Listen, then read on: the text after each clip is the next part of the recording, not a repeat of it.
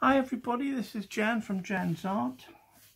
I'm just going to show you how I set up that digital drawing practice that I did, because somebody asked me, how did you set up the two photographs? So what I'll do is I'll start from scratch, and I'll start as if I haven't done anything yet. So what I'll do first is I'll create a canvas. Now I've got some canvases here already at the right size, 6000 by 4800 pixels, and that is a lovely size to start drawing. Okay, now I'll just put my glove on. Right, so what I want to do first of all, there's the size that I've got it in landscape mode. I'm just going to change the background colour. I'll change it into a nice brown, a grey brown. Okay, right, because white can sometimes be a bit too stark. So what I want to do first is I want to import the photograph that I want to try and paint, and I'm going to put the photograph on the left and I'll do my drawing on the right. So first of all, I have to add a photo. So I go to the add option and I say insert a photo, and that takes me to my latest, and there's the photo. Now I'm just using my two fingers and I'm just going to resize it. Okay, so there it is there. Just turn it a little bit more. Right, that's about it. Okay, so now I've got a picture on my background colour. Okay, what I want to do is I want to make two images. So all I do is I just go to layer 1 and swipe to the left and say duplicate, and it creates two images. You can't see two because one's on top of the other. So what I'm going to do is I'm just going to take the top one because it's highlighted, and I'll just move it across. See? So now I have two images. Okay? If I swipe to the right on the bottom layer, they're both called layer 1, which is really confusing. But if I swipe to the right, it's a little bit darker blue, and that means I've selected both. And what I can do is, when I select both, see, you can move them together. And not only that is, you can resize them together, see? So if you get the right size you want, then go back to layer 1, go to the positioning, and there you go. And that's how I start my two layers. Right, so how I start the drawing off is I'll tell you what we're going to do. We're going to say, we'll call layer 1, no sorry, we'll call this layer 1, rename it just so I know what's what, reference photo. Okay, so we know the reference photo is on the left. See, if I highlight and toggle it on and off, this layer is we'll rename that, we'll just call it reference copy. Okay, so that's called reference copy. So I'm going to take reference copy, and you see this little N, if I click on it, this is the opacity. So if I change the opacity and make it a little bit fader, okay, it's still there, but I've faded the opacity. Now I'm going to create a new layer, and we'll call this layer sketch outline. Okay, so there's nothing on that. Look, if I show you, it's just a blank transparent. But what I'm going to do with this, look, if I go into, say, this brown here and get my sketching pencil, say a 6B, what I can do now is, because I'm on the layer above the reference copy, right, I can start sketching. So let's set me up my pencil up.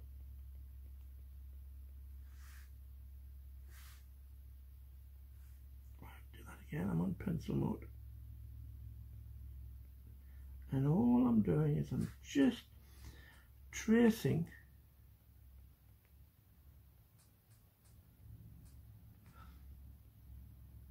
an outline.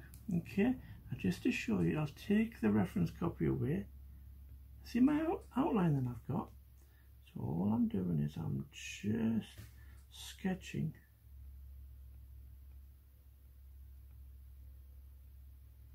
there we go.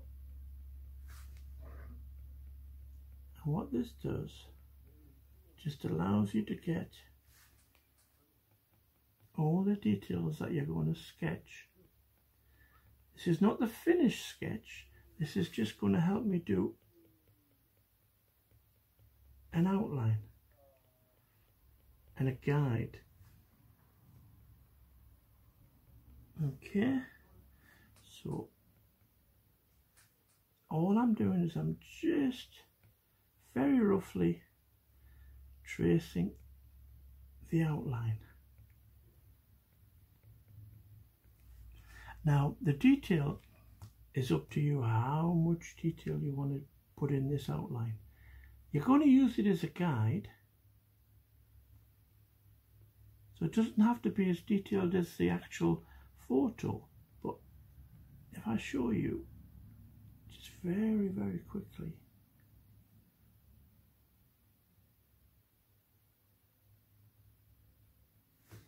and I'll just get this ear in.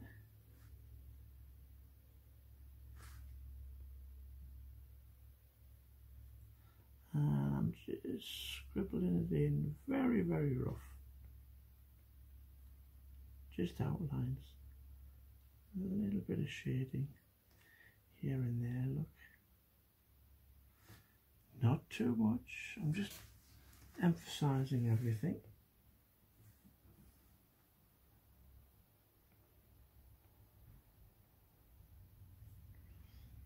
Okay, so there's my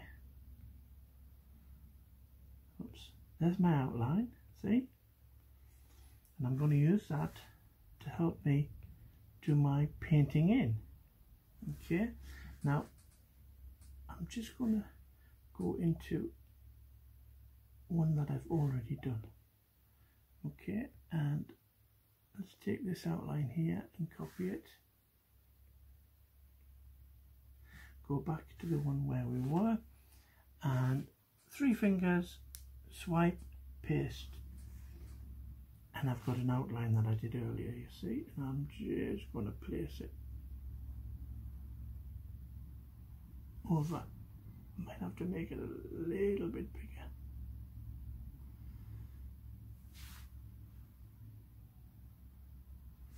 There we go, a little bit. There. This is an outline that I did previous, so I'll show you the outline. There's my first one off. So there's the outline, and now I can actually start painting. So let's get rid of that one. So we've only got one sketch outline. Let's rename it to a sketch outline. Okay, now what I'm going to do now is I'm going to lock that. Okay, I'm going to create a new layer above it, and this is going to be, I'll just lock these so I can't do anything with them. I'll take the reference off. So I'm on my new layer, and it has to be below the sketch layer, because when I come to do the actual colouring in, I can pick a colour like the ear, and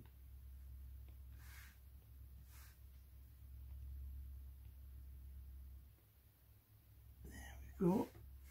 I don't know if you can see that.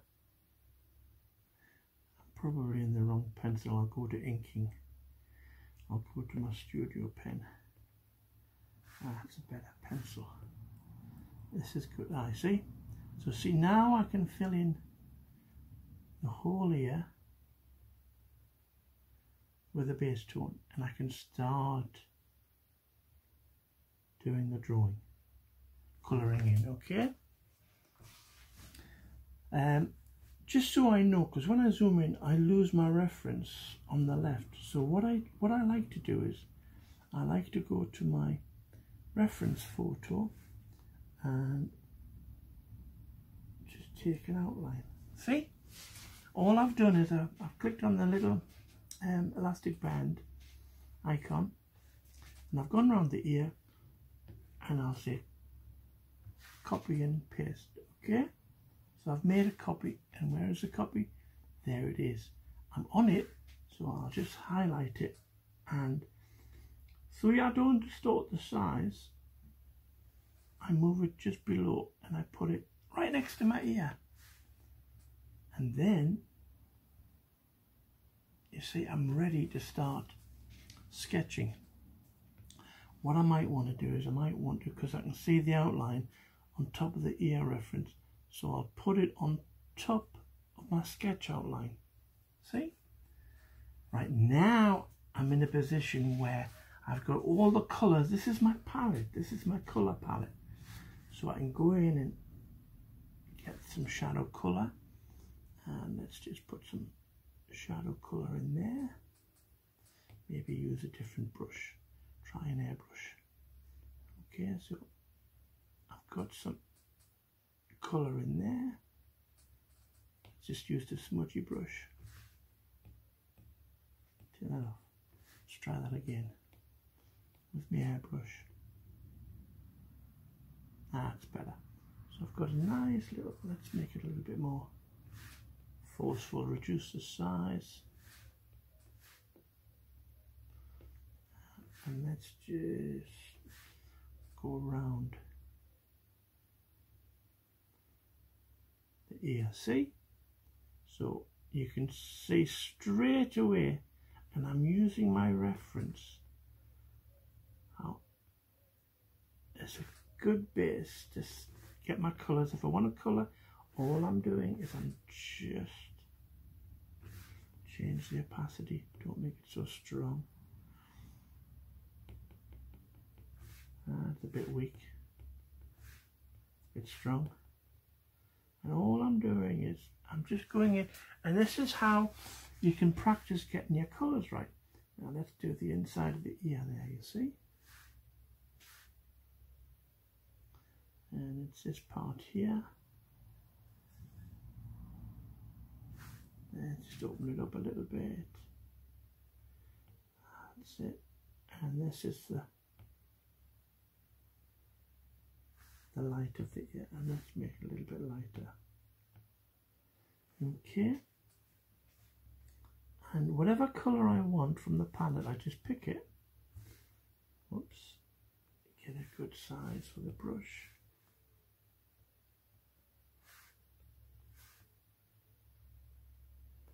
There we go.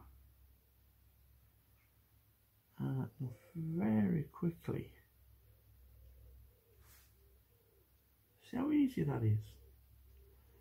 And it's a really fun way to just start doing sketching and practicing. You've got your reference. I've got my palette. It's just there. Look, if I want that colour there, I can just get it up in my, there we go. Make it really wide, get some colour in there, look. And all I'm doing is I'm just playing around with and getting my tones, see? Now if I just wanted to do all this artwork but within the ear itself, all I need to do is create another layer. Oh look, I did all that drawing on my reference. I'm just going to erase it. That's the beauty of this.